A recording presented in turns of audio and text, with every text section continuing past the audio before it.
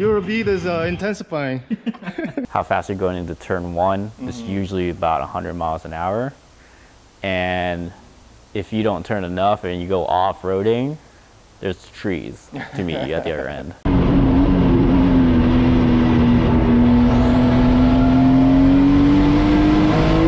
What's up, everybody? Welcome back to the Selective Club channel. Today we're here with Sun Bo. Welcome to the channel. And you used to have a crazy S2000 that you did time attack with, right? Yeah. And that car's out of the picture now, and you have this beautiful, beautiful CR, Yes. original CR.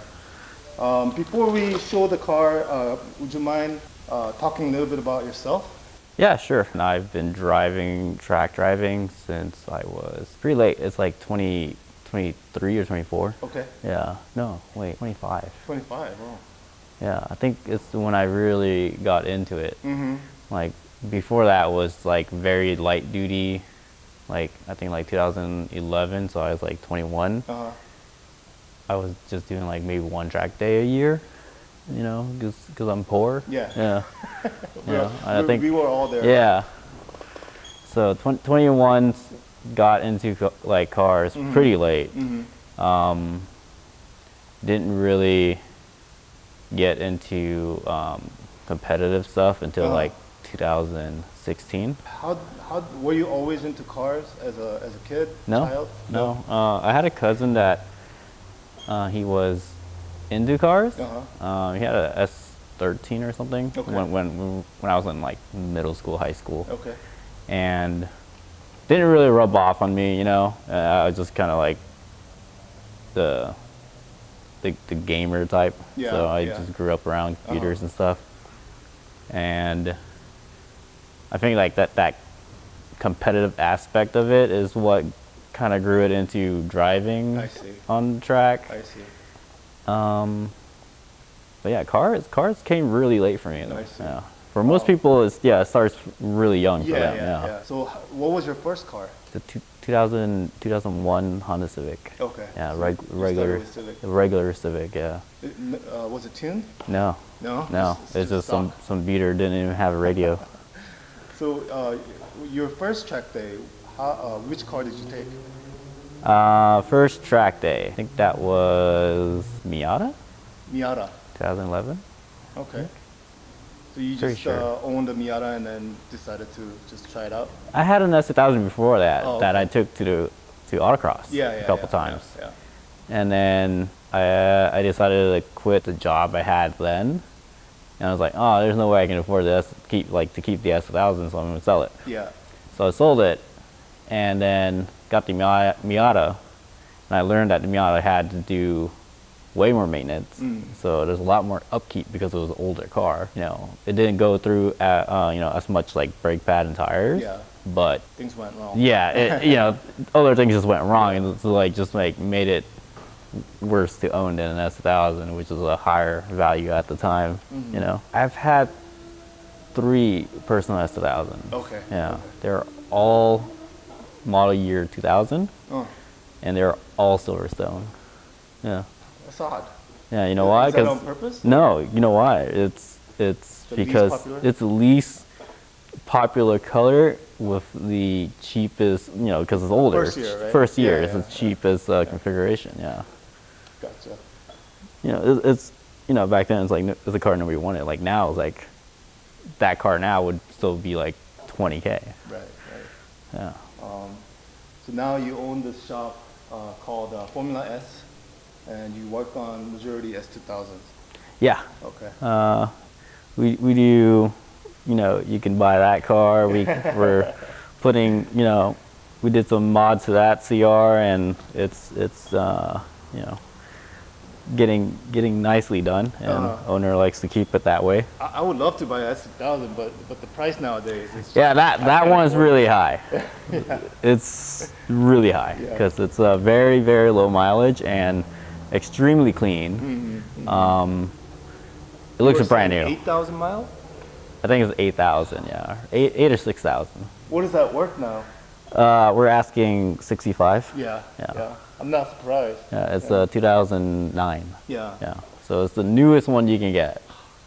Yeah. We'll show you guys in a minute, but I mean, I can see the undercarriage and it's immaculate. Yeah. So, yeah. Do you have a dream car? Dream car, yeah. I would like to have a 911 GT3 RS one day. Yeah. Makes sense. Any variants of the paddle shift was fine. Yeah. Yeah.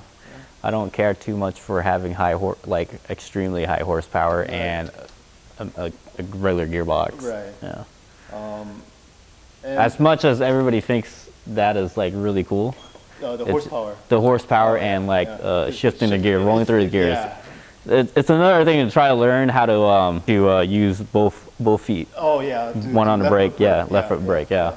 That's right. That's a whole nother skill you should learn if you get the chance. That's true. Yeah. It's fun. Yeah. Let's talk about your old car, the white one, the race car you had. What was your PB with that thing at Buttonwillow? I did a 49. 1 minute 49.1, I think. That's incredibly fast. Yeah. How much power did it have, and how much did it weigh at that point? On the dyno, it had 400 and 260 something pounds of torque. Yeah, around there. And it weighed, when I did my PB, I think like 2650.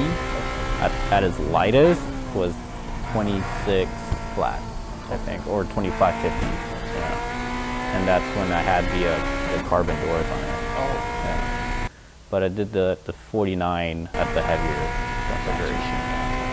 What is your favorite track and why? Favorite track? I like Buttonwillow for what it is. But I love the Ridge. The Ridge Motorsports part, yeah. It's a lot of elevation changes. Elevation changes.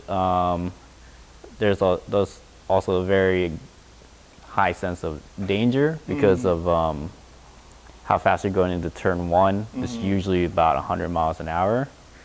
And if you don't turn enough and you go off-roading, there's trees to meet you at the other end. Not good. So it's pretty scary. Like the whole track is surrounded by trees. So if you were to go off in a high-speed section, you're more than likely gonna run into a tree. Got it. Yeah.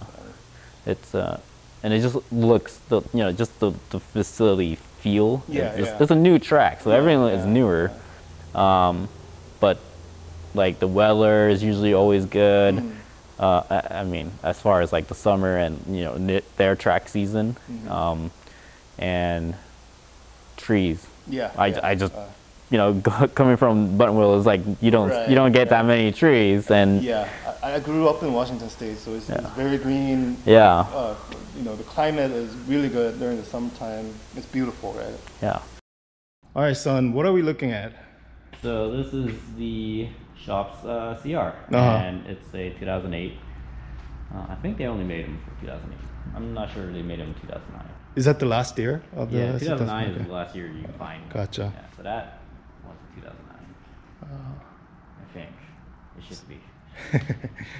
Yeah. This one's really nice, really clean. Yeah. So, what's been done to the car? So this car was purchased a long time ago, and it was, what you could get then. This was still considered a steal back then. But now, if we were to sell this car, we would have to ask for quite a lot of money. But it has 160,000. Whoa! The Eurobeat is intensifying. Yeah. So 168,000 miles. Okay. On the car. Okay. That's the original transmission and the original engine. So nice. And I think everything that you usually would touch is brand new. So this dash is new. The door panels are new. The center console. New meaning you replaced it, right? Yeah, we replaced it. Yeah. And the Well, let's start with the interior since we're looking at this beautiful Recaro. yeah. So this is a Recaro RMS carbon fiber. Oh my god. Yeah, it's a really stiff seat. You wouldn't want to daily this. I mean, you could if you have like the comfort level for it. And is that pattern a special version? Because I've never seen it like this. Yeah, so that's like a Recaro pattern. Right. But I forgot what it's called. Tomcat? Tomcat. Maybe? Yeah. So that's the original one over there, I think. Yeah. So you can't get this pattern with the RMS. We got this done. Oh, yeah. Got it. That makes sense. Yeah. Wow, so we just gave them that and like, hey, match it. It's not exactly the same, and the color is a tiny bit off. But, you know, when this gets a little bit dirtier, you probably can't tell the difference. Jeez, this is beautiful. And do the seatbelt usually come in yellow like that? No, we also got this done. It's it's just to go with a little bit more of a color scheme. Wow, it's beautiful, man. Screaming money. Yeah. And this is the we replaced the factory hardtop with the Mugen carbon fiber. It's authentic Mugen? Yeah. Wow. So usually if you're looking on the outside to see if it's real or fake. Most the replica ones don't have this little dimple notch. Okay. On both sides. What is that for? It's just the way they made the seal, I guess. Gotcha. It doesn't really serve any purpose. Okay. It's just something to look out for because when you see the seals on the replica top, they're very just like there's like no extra ribbing or anything on it. Gotcha. So it's just straight. Yeah. Okay. Wow. So nice. What kind of steering wheel do you have? This is a Sparco 330 mil steering wheel. Okay. And with the I think that's the NSXR type or NSX type R horn button. Okay. Cool.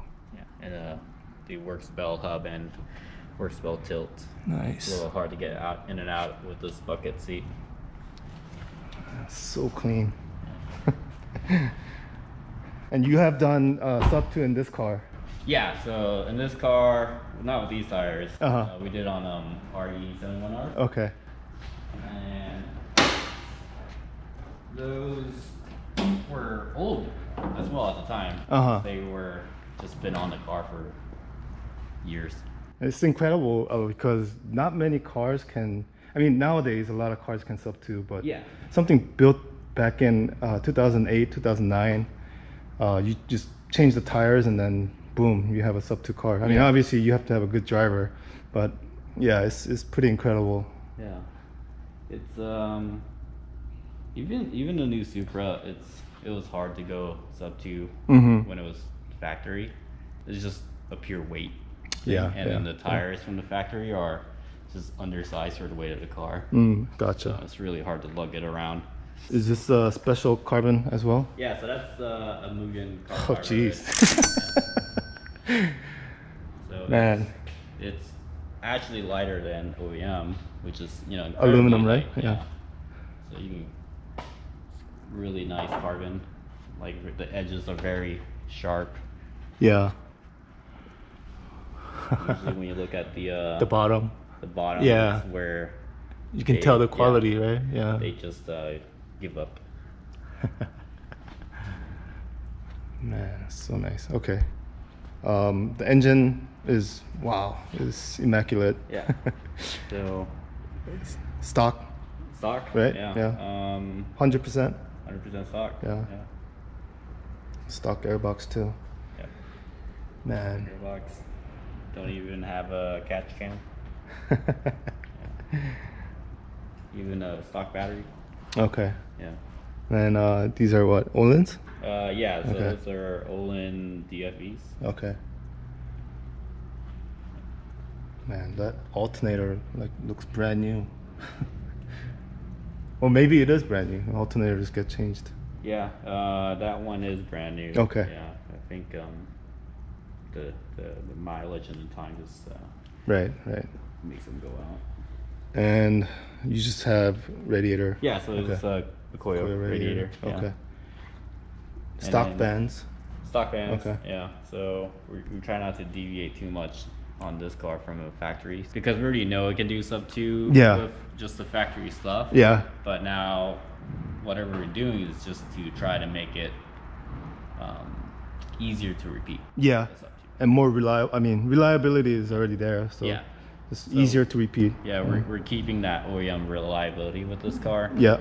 And the comfort level is a little bit on the stiff side because the spring rate we chose for these coilovers are uprated. Oh, is it? Okay. Yeah, so they're 1414. 1414. Yeah. What do they come with?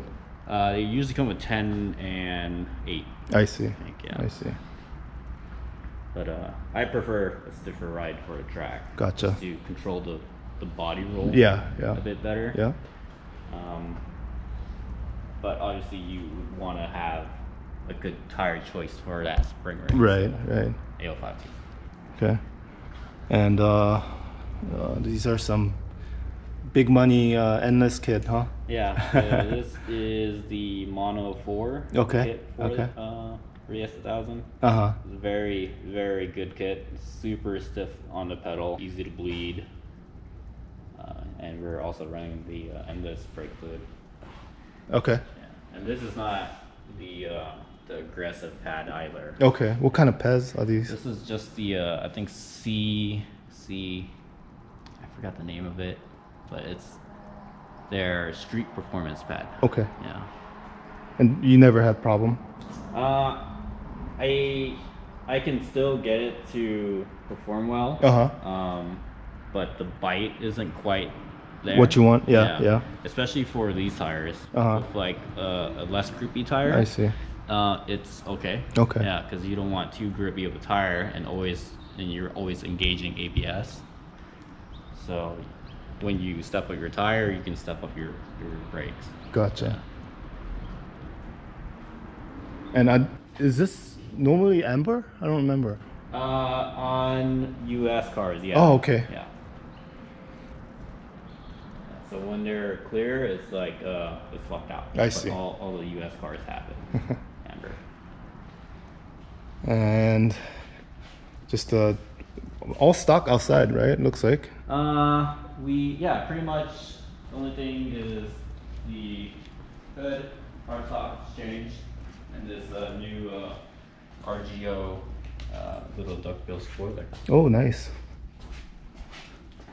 Yeah, so this is a new company. It's kind of like the K1 Lab. If anybody's seen those, but it's a little bit of a more sleek profile. Got it. That looks good. And what kind are those? They're not stock, right? Exhaust? The exhaust? Yeah. That is the ASM. Okay. Single. Gotcha. I forgot which model. I think the Euro. Okay. Yeah. And since we're here, well, is there anything else that we need to cover on this car? I think it just has the we're running the IKEA Formula front upper arms. Okay. For more clearance to fit the 9.5. Gotcha. Plus 50 offset. Okay. And it's just for mainly aesthetics because I don't like the front tire poking out past the fender, like visually it's not very pleasing to me. But there are some tweaks I can do to make the car handle better with it. Gotcha. I did that, and it's kind of like voodoo magic sometimes. I see. Because it's kind of hard to explain. Is it okay if I open? Yeah. I just want to show the seat one more time. Well, this one is a different seat, but it's such a beautiful seat. Wow, it's so clean. Yeah, so that's the brand new finish on the door panels. So usually when you see older S2000s and they've gotten like cleaned with a leather cleaner, they get really shiny. Oh yeah. They'll start to have this sheen instead of this matte. Gotcha. which is the dash, the airbag. Uh-huh. That is still the old one. So you I can see. see like there's a slight difference. Yeah. I don't know if you can see it on the camera or on your screen, but yeah, there's a little bit of difference. I mean, I could live with it, but obviously Son can't. Yeah. And it was like really obvious when we didn't do The door. doors, Okay, yeah. gotcha. And it was just like, oh, when you close the door, you can see this blend, and then it's just like, Oh, I yeah. see. Yeah, it bugged you, huh? Yeah. Yeah. Because it will be like a lot darker, and it's just shiny. Got it. Yeah. So this car belongs to Chris, and he bought it a couple years ago and just pretty much parked it, and he's always talked about it, and because it's always been parked at his house, you don't really know it's there. Oh, yeah. Yeah. It's one of those things like he's always talked about. It's like I've never seen the car before though. So until he brought it here, and it's like, oh, you actually have the car. Yeah. This thing's so clean. Yeah, so you can still see all the factory paint markings on like every bolt under here. Usually that stuff is like corroded away or just like scraped off from use. So this thing is for sale? Yeah. Okay.